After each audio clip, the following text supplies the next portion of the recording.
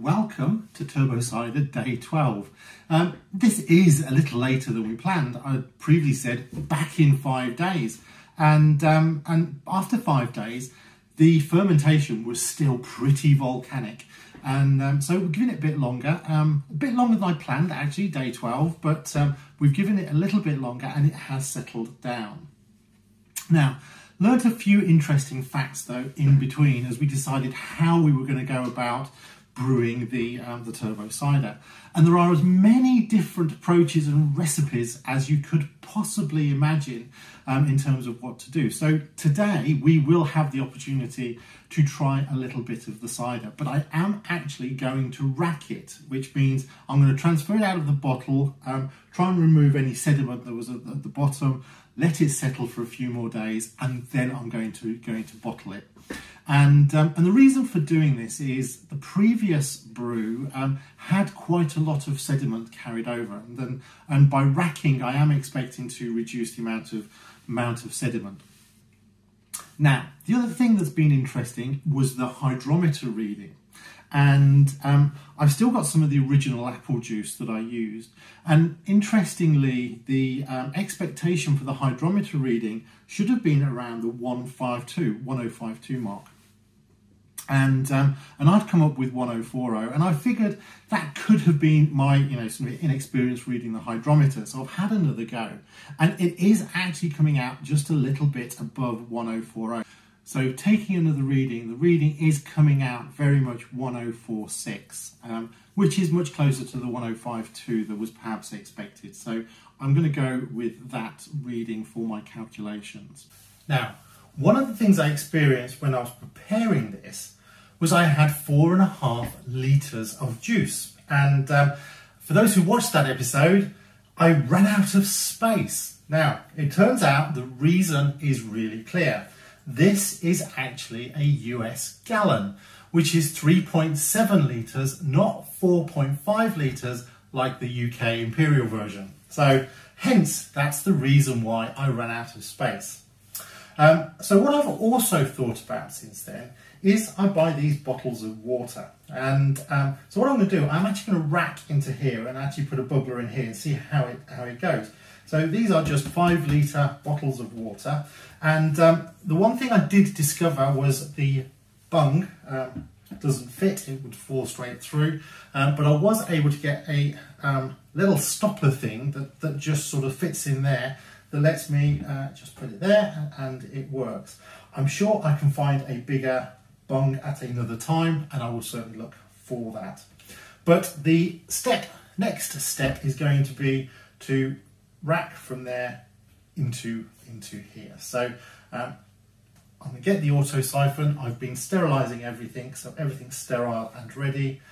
So it's just a case of transferring into here and saving a little bit for our taste test a bit later on.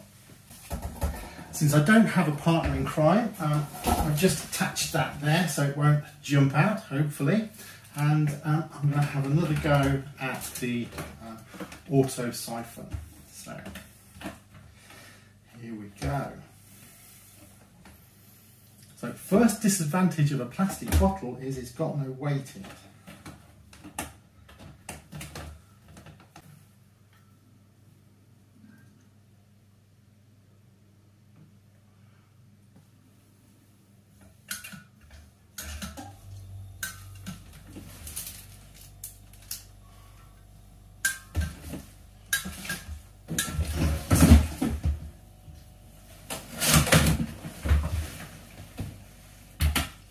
Well, cider on the floor, but the siphon is working.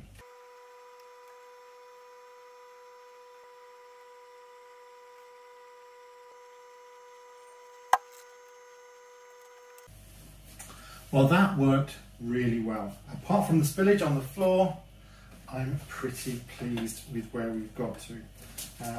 That's going to, I'm going to test a little bit of that, but that is now going to stay sort of in the dark with a bubbler for a little while, and we'll see where we go from there. So that's the sediment at the bottom of the demijohn. I don't think we could have got any more liquid out of there, to be fair. And we're going to give this a little bit of a try and then put it away for a few more days before we bottle. Right, I'm going to steal a bit. This will be for my hydrometer reading and my taste test. Plug this up.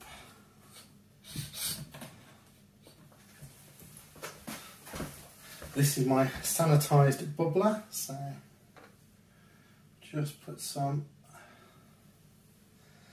sanitizer in there.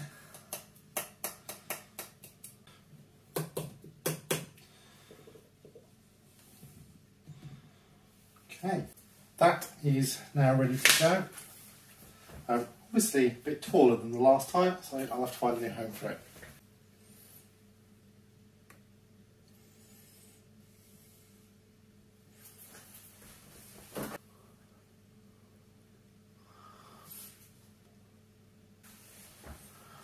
That has come out exactly on a specific gravity of 1. We'll do some calculations on that in a second. Now this is my taste test. It's a little early because we are going to, say, rack it for a little bit longer and then we will bottle it, and I plan to do sort of a couple of bottles hopefully carbonated and a couple of bottles dry. If there's enough, then potentially even a sweet. So try a few different alternatives. We'll come back to that. But for now, this is a still dry cider. And it hasn't been chilled. I'm going to pop half back in the fridge and try that tomorrow. But for today, we're just going to give this one a shot, see what it comes out like.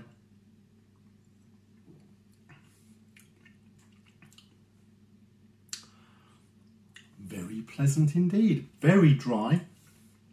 Definitely got that at the end. And I imagine that carbonation will make a difference to that.